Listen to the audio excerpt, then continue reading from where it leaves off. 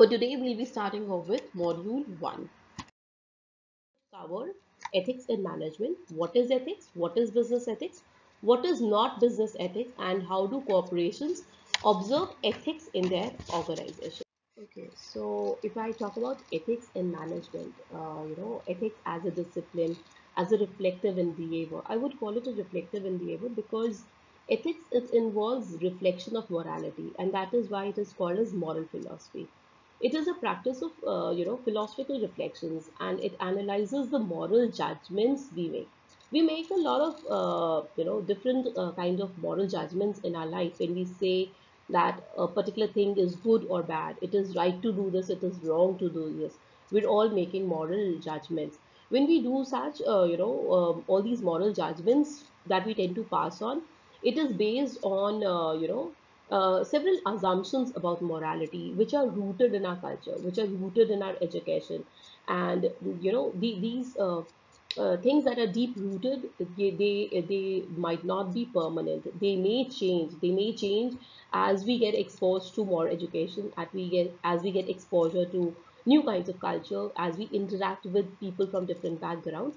These concepts, these assumptions, they might undergo changes. So we can be educated in ethics, and we can keep on educating ourselves through socialization process. When we go from one country to another country, when we familiarize ourselves with another society, their conventions, their customs, their traditions, we often do change or question our own assumptions, and we develop a kind of, or rather, our moral assumptions also, they undergo substantial changes. So all these are possible, but ethics as reflective endeavor involves certain, it raises certain questions about morality. We further know that ethics has been derived from the Greek word ethikos. It is derived from the Greek word that is ethikos, or the Latin word that is mors. From there, we have derived this word ethics. They are terms that have to do with custom, habit, behavior. So in a very important way, we can see that historically itself these words, or rather these disciplines and these endeavors, they're associated with customs, habits, and behaviors of human beings. If we start to observe, of course, the traditional discipline, the traditional definition of ethics, we would see that it is normative science of conduct of human beings living in the society. So when we talk about normative science, it deals with certain standards. A standard of what? Standard of behavior. Basically, there is a norm, or there is a standard according to which you are expected to behave. So many societies have such standards of behavior, and any deviance from the standard behavior, they're treated as to be very objectionable, sometimes punishable, and in case they involve certain very and in certain cases they can involve very serious consequences. So basically, we need to know that it has been derived from the Greek word ethikos, or the Latin word mors. That is where we derive the word ethics from. And ethics as a discipline, it has got to do more with what is right or wrong, what is just or unjust, what is fair, unfair, what is good or bad. If we are giving these sort of classifications, we are basically talking about ethics. So ethics, it can further be classified into three broad categories, that is personal ethics, the business ethics, and then the various professions that have got to do with ethics. So what is personal ethics? Personal ethics is when I take into consideration what the society would take for me as an individual, whether it would judge me as a fair individual, an honest individual. I am talking about personal ethics. So when the rules of ethics, they apply to an individual's personality, like honesty, fairness, preventing harm to others. We're talking about personal ethics. What is business ethics? Business ethics is basically the application of ethics to business practices. So wherein we say a business is fair, a business is responsible towards the various stakeholders. We're talking about business ethics. We are talking about the application of ethics in the various businesses, right? So is the business talking fairly towards customers? Is it giving a deal at fair prices or not? Is it polluting the environment? We're talking about business ethics. Right. And then we have different types of professional ethics. Like one, for example, is accounting ethics. So what is accounting ethics? When the concepts of ethics are being applied by professionals in practicing accounting. That is called as accounting ethics. So further we see that what is ethics. So ethics, it is that branch of philosophy that, like I was telling you, it focuses on morality, the way in which moral principles are applied in daily life. It basically has to answer a fundamental question: what is fair, what is just, what is the right thing to do in this situation. So ethics, it involves an active process of applying values which may range from religious principles to customs to traditions. So like I was right now telling you people that we may change our concepts with more socialization, with more interaction with people from different backgrounds, by knowing, by visiting different countries. Our opinion about certain things to be right or wrong can be changed. So it is nothing that is permanent. It is that you evolve, you develop your knowledge about certain things as you gain more knowledge, right? As you interact with more people. So it deals with behavior, it deals with habit, because habit formation is very important in human beings and also in societies. There are certain habits which individuals have which are good, which we term as good, we term as bad, we term as right, wrong, against customs. Many of our assumptions, as I already mentioned, are based on customs, or rather, to put in another word, they're customary. And as I already mentioned, ethics is a philosophical study of morality. It involves reflection. It has to think about, conceptually analyze why certain things are right, what makes a particular action right, what makes a certain action good, or what are the criteria when we apply in order to morally evaluate a particular behavior or a particular action. So these, that is why it involves a reflection sort of thing. And every society has morals, but ethics, it's a reflective endeavor. And the kind of ethics which societies have developed would be definitely different. It demands philosophical reflections, high philosophical. So, in that sense, we say that ethics and morality deal with certain principles that guide human behavior, and these principles, like as I already mentioned, they've evolved over a period of time, and there are several factors which might have influenced their evolution. So we will be discussing some of these things in the later lectures also, and then they try to bring out order to both individual and collective human livings, basically. So they tend to aim at addressing conflicts, to resolve conflicts, or to minimize the kind of conflicts that might evolve, that might emerge in human social living or social life.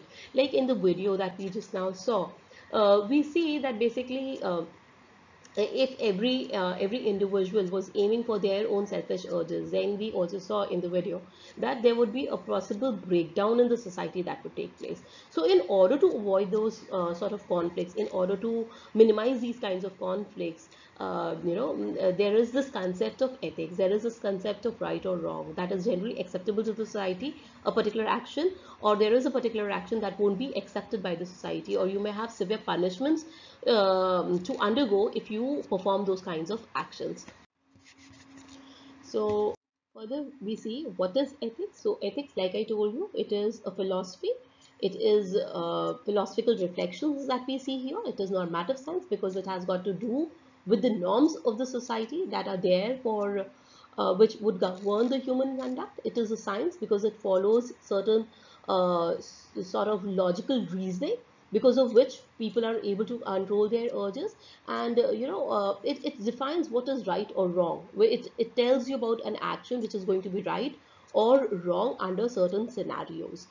So ethics, just remember that it is more about how do you control people's actions so that the total breakdown of the society doesn't take place. The human conduct is controlled through ethics. So if we talk about the view of Alexander Skutch also, he says that ethics is an effort of harmonization to mitigate the conflicts in our relationships, and it is a study of the impulse that leads to this endeavor, the methods it employs, and the phenomena to which it gives rise. So an effort to harmonization is conscious, or unconscious effort to harmonization is there, because without such process of harmonization, no human societies can survive and mitigate conflicts. So that is very important. For this, some sort of regulations are required, some sort of norms or behaviors are required, and ethics deals with these principles that suggest norms. So, it tells you more about morality, it tells you more about norms which are required so that the total process of harmonization, the total process of mitigating conflicts can take place. So, further we see what is business ethics. So, business ethics, it focuses on what constitutes right or wrong behavior in the world of business. Corporate business executives, they have the responsibility to their shareholders, their employees, to make decisions that will help their business makes profit. But in doing so, business people also have a responsibility to the public to and themselves to maintain ethical principles. So basically, what is business ethics? Business ethics is basically the application of ethics in businesses, basically. So when a business is being responsible to its various stakeholders, the various stakeholders being the general public, its own employees, the various shareholders, the various suppliers. When the business, when the organization, it aims at being responsible towards these various parties, when it counts for its actions, when it thinks twice before taking a decision whether that action would be liked by these parties or not, then it is called as business ethics. Then we say that the business is trying to practice ethical practices, right? So that is what is business ethics. So furthermore, although ethics must provide moral guidelines, individual must apply these guidelines in making decisions. Ethics that applies to businesses is not a separate theory of ethics. Like I was telling you, it is an application of ethics to various business situations.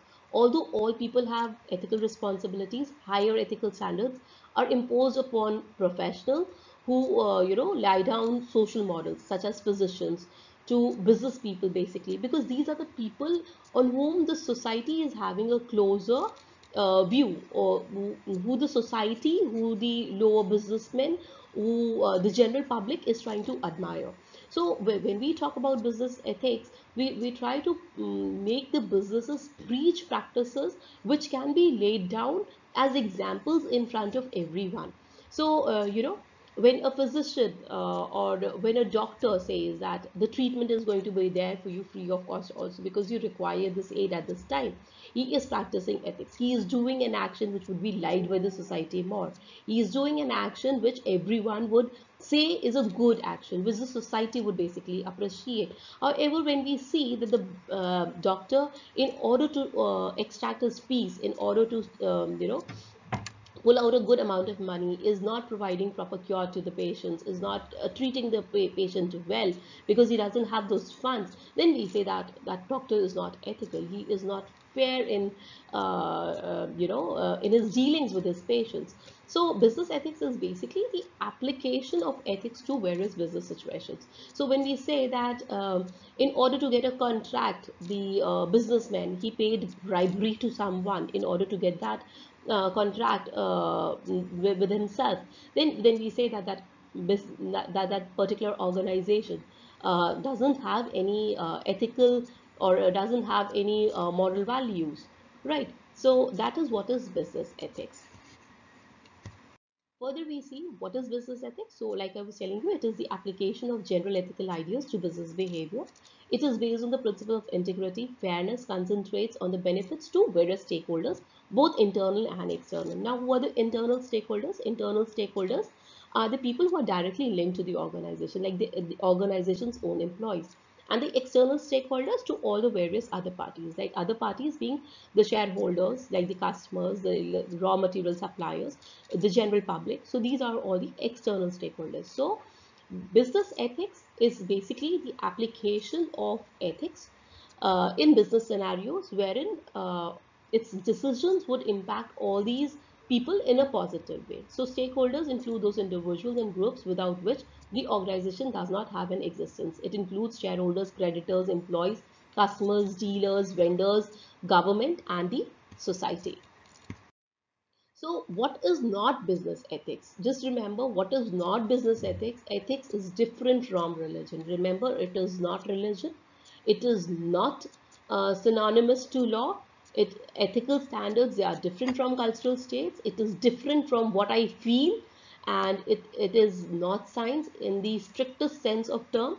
And ethics is not just a collection of values. It is the application of those values. It is the application of things that the society would say is just or unjust, right or wrong, fair or unfair, good or bad. So, it can be that various religions, they have tried to preach about ethics in their own ways, but then ethics is different from religion. Ethics is different from law. How is ethics different from law? Ethics is, a legal action and an ethical action. They are two separate things. Now, how do I say that? How do I say that ethical actions and legal actions, they're two different things? When I say that, uh, you know uh, uh, to give you a simple example, a real life example, let's say I have an emergency patient in my car, and I just crossed the traffic light, with that patient in my car. I just ignore the red traffic light and I pass the signal as it is. I am doing an action that is illegal, because crossing the street at the red light, no one would allow me. The traffic police would definitely fine me for that. So that's an illegal action. But when I say I have an emergency patient, I am trying to save someone's life, and that's why I am ignoring the red light. So what do you people think? Would the police, would the traffic police ignore me, pardon me for this? Yes, definitely. They would say that yes, she's doing a right job. She's taking a patient who's in a critical scenario. She's trying to save a life. So saving a life here is more important as compared to obeying the traffic rules there. So that's why I say that, an ethical action is different from a legal action. These are two different things. So similarly, cultural traits are different from ethical standards. Ethics is different from what I personally feel about something. It is not science, and it is not just a collection of values. If we see that how corporations, they observe ethics, so there are various organizations like SEBI, CII. There are certain organizations that represent corporation issue codes of best practices and enjoin their members to observe them. Similarly, all high-rated B schools like IIMs and even our schools, they teach what is, they instruct people, they instruct the upcoming businessmen as to what is business ethics. They tell about what is corporate social responsibility, what is corporate governance in the curriculum. Like in our outline, course outline also, I was briefing you that we'll be covering all these topics in detail. So they tell us as to how to conduct an ethical audit in the organization. So this is how the organizations, they observe ethics in their own organizations. Further, so to sum up this lecture, what is business ethics? Business ethics is basically the application of ethics in real life scenarios. So we practice those business policies, those things that would keep us away from those controversial subjects. We would like to take a stand which the society would generally accept, right? So over here we would be having a discussion on certain topics like what is insider trading, bribery, discrimination, social responsibility, fiduciary responsibility. And the law usually sets the tone for business ethics, providing a basic guideline that businesses cannot choose to follow to gain public approval, right? So I hope with this you are now clear with what is ethics, what is business ethics, uh, what is not business ethics, and how do corporations observe ethics in their own organizations. These are the topics that I wanted to cover. Thank you very much for your patience for all my lectures. I'm basically referring to the book that is AC Fernando. That book can be used by you people. It's easily available. So that's it for today's session. Thank you very much.